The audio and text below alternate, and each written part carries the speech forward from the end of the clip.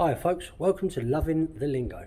This is all about my 2002 Citroen Berlingo van. Before we get into the video, as always, please like, share and subscribe. When you do subscribe, don't forget to hit that notification bell so you're informed of all my videos as and when I do them. Also, can you have a look in the description box below, check out my friends, support them, absolute great bunch of lads. We haven't got any lasses yet, so definitely great bunch of lads. No, there is a lass, it's Heidi, my bad, I'm sorry Heidi. Great bunch of lads and lasses. Yeah, go check them out, support them, you know, drop comments on their videos, let them know that Danny sent you. If you want to support me a little bit more, you can do so through Patreon. Patreon is similar to YouTube, but it's a subscription. It's $1 a month. You know, it's not a lot of money, but I'm going to be trying to put up exclusive content and sort of bit more behind the scenes stuff of what I'm doing. Plus there's going to be some like Q&A stuff as well, so if you want to ask me anything, it'd be better to do it over there. Also, you can sort of go through and get merchandise. I have a Teespring store. We have hoodies, cups, bags, all sorts of products in all sorts of different colours. So yeah, go check that out and support me where you can. Yeah, so like I said, this is all about my Citroen Berlingo van. I did actually do like a part 1 to this about 6 months ago. Because I was going to sort of do like a little rolling restoration. I'm trying to do it up as my work van, basically. But then it broke down, and then it was off the road for a little while. And then Michel's car broke, so then I had to sort of get this back on the road. And it was only going to be temporary, and I was going to fix my car. And I started doing that yesterday, and then discovered it needs a lot more work than anticipated. But the problem is, now the Berlingo, the MOT ran out on it yesterday. So we need to get it fixed, otherwise we've got no car to drive, or no vehicle to drive at all. So that's what I'm doing. Let me sort of give you a quick walk around. Like I said, I did do a part 1 to this before, but it was a bit shit. I'll still put it up, but I'm going to leave it unlisted. So have a look up here, there's a card. If you do want to check it out, go check that out. It's basically just showing how I put some rails down the sides of the van for anchorage and stuff. It's not too bad, but it's also in a vlog. You can check that out on this video. So yeah, let's go through the van and I'll show you what we're talking about. So there she is in all her glory. As you can see, she used to belong to a roofing company, and she's been through the wars a little bit. There's dents all over it and fucking all sorts of shit. Yeah, it's a work van. It's been used and abused. I mean, I did this. That tends where it's all cable tied up. But that's solid enough. It ain't going anywhere. Yeah, I mean, the main idea was to take this off the road for, and then do it all properly, and then do a proper series of like individual bits. I mean, like the windscreen's cracked, as you can see there. So, I mean, I'm going to put a real nice sound system in this, and the idea was that the sound system, it is going to be pretty fucking loud to show off like my box building skills and stuff, and I wanted to blow this screen out before I replaced it. Unfortunately, I'm going to have to replace this, you know, beforehand. So plans have changed a little bit, but we were still the idea of the van's still going to be the same. There's still going to be a decent series of it. So yeah, like I was saying, you know, there's dents all over it. There's a little bit of rust on the arches there. This sill has gone at the bottom. There's no light, I can't get under there, but basically it's just on the jacking point. Somebody jacked it up in the wrong place, crushed the sill, and it's just rotted through. Then it needs new handles and stuff. Yeah, back doors are stuff. I'll try and get some new doors for it. Where somebody's put this lock on, you know, you've got to sort of lean on it like that to get it to close. This side is actually pretty straight. There's some marks there and stuff, but you know, other than that, it's pretty straight. I'm not looking forward to getting it. That's going to be a pain in the ass without stretching that panel. But yeah, this side ain't too bad. Look, the biggest issue with this side is what this video is going to be about. Is this bottom edge here. It don't look too bad, but what's actually happened is it's come on, it's gone there. I don't know if you can, hopefully you can see that moving. So yeah, it was basically just rotted on the edge there and just gone. So the plan is eventually, you know, I'm gonna it's all gonna be sprayed up and sign written and everything else. I want a nice clean finish, so these trims are all going to be coming off. So today's plan and this video is going to be rebuilding this bottom bit. I can't buy these panels. The only thing you can buy for these is wings and bonnets and stuff. So I'm going to have to make that. But at the same time, I'll weld up all these holes here so that I can put a little skimmer filler in it, and then at least get it primed up. And then we'll just slowly go through everything as we do it. So the first job is there's a trim inside that needs to come off, get this panel off, and then get all the paint off and get all this cleaned up. Well, I've got the trim off, and I gave it a little bit of a clean up inside. You can actually see the light coming through, you know how bad it is. I actually genuinely thought that the water was coming in through these holes, and that's why it rotted at the bottom. Turns out, I think it's coming in this little tiny gap here and then just running down. So have a look inside. You can see there's no watermarks anywhere, and then you can sort of see down there there's no signs of water, there's cobwebs and everything else. I don't know if it shows up because of the light, but you can see where this little patch here seems wet, where that's dry. So I genuinely think the water is coming in that edge and then just sitting on there. Now, this is all just, not quite sure how that was attached. It doesn't seem to actually be spot welded or anything, it just seems to be pulling away. So it's literally just coming off. Look.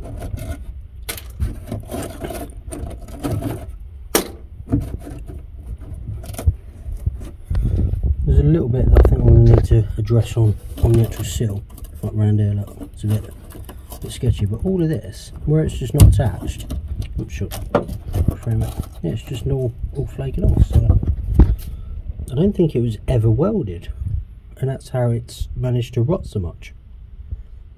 Just had some sealer on it. Fucking thing. I'll make sure it's welded in. I can get in there with a MIG welder, so I'll plug weld, I'll make a lip, and I'll plug weld that whole lot. I'll show you when we get to it.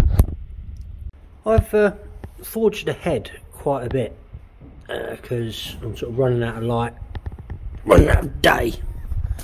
But you can see I've just sort of buzzed the bottom off quick. I've cleaned up all of that edge. As I said, it was spot welded, but like literally just like there, yeah, not much at all. I believe these were the drainage holes, which have obviously rotted out, but luckily it's not actually gone onto the main sill. So I've cut it out around the back. This is all bonded.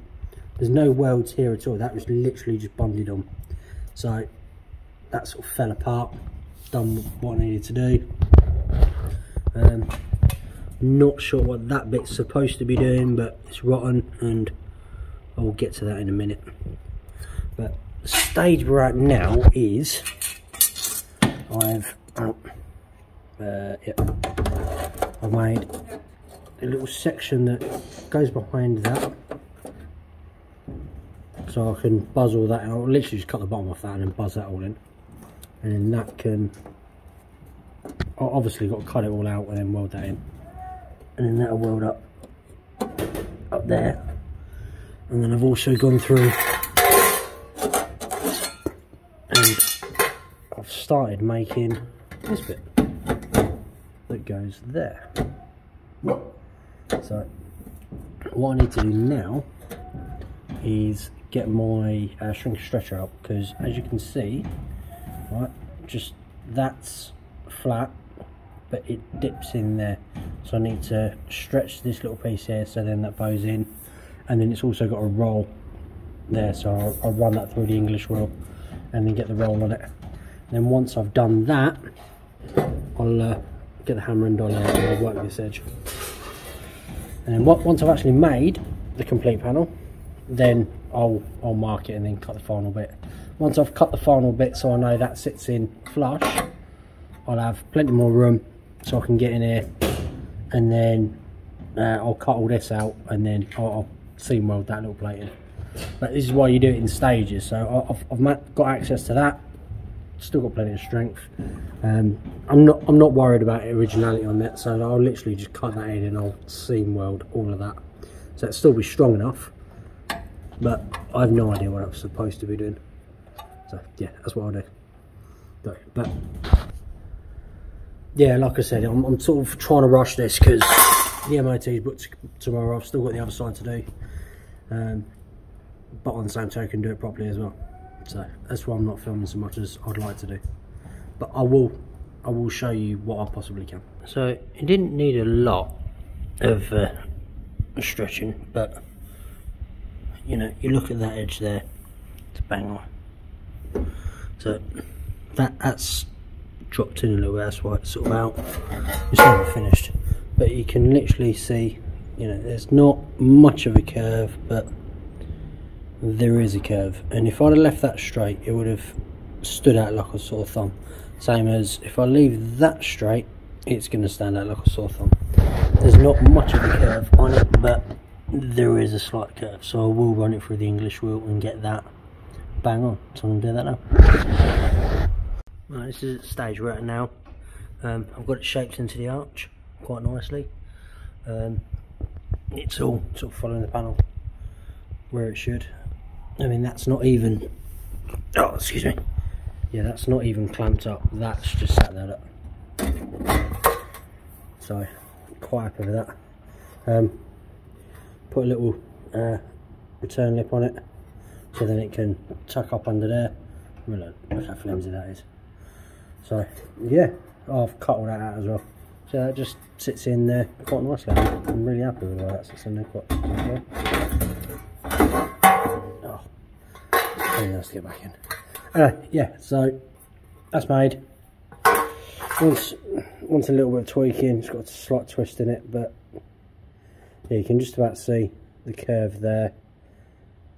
It's got a little curve there. I mean, it curves everywhere, really.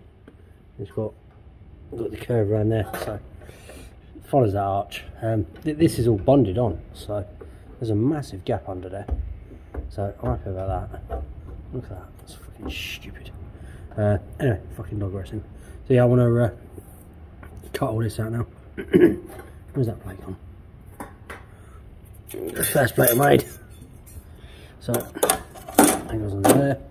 I'll cut that bit off as well now. So that's nice clean. I'll clean all that out, I'll get the wire brush in it. I ain't gonna leave it rusty. So yeah, I'll clean all this up.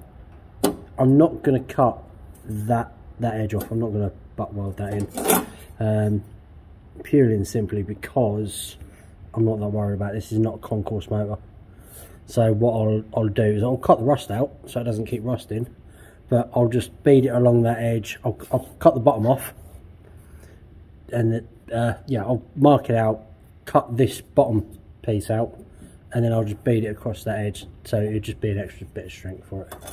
And then yeah, that will go in there. And then this, I'll put some holes, a lot more holes than factory, and then I'll buzz all that in as well. That's all seam welded, that'll go in there, and yeah, be happy. So yeah, I'll do that, and then I'll show you where we're at once it's sort of all flush and stuff. Here's where we're at now. Oh Jesus.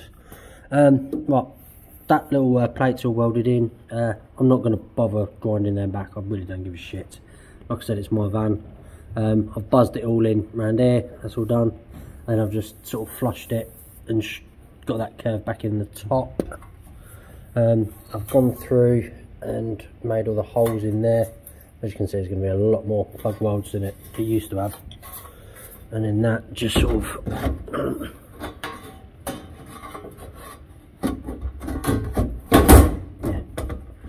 so that go up in there and sit exactly where it's supposed to sit.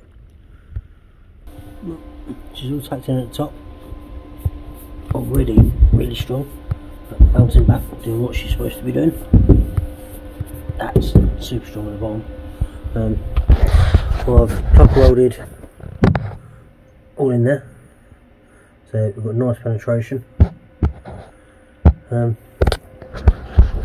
Yeah, literally just a waiting game now. I'll just go through, get fill in everything. You know, you can't see me, I was just distorted, so little tacks all the way along until it's all filled up, then I'll clean it all back. And there she is, all welded up. The welds are not great, I had to rush it. It's pulled in a little bit, but it's pulled in rather than pushed out, which is fine because I'm going to skim it anyway. Like I said, it's my car, but it is literally like 1 o'clock in the morning now. Just had to get it done, so I ended up rushing it, hence why it's all a bit shit, but it's solid. Yeah, yeah, I'm going to call it done for this video. I would like to have shown you that finished, but you know, I've still got other work to do, and I'm not going to clean this up tonight. I'm literally just going to lash some primer on it just to get it in for an MOT, well, today really. Like I said, it is literally 1 o'clock in the morning, and I've still got more welding to do on the other side and other bits and bobs to do just to get it ready. So yeah, like I said at the top of the video, please like, share, subscribe, check out my friends in the description box, and I'll see you for the next one. Just so. Bye.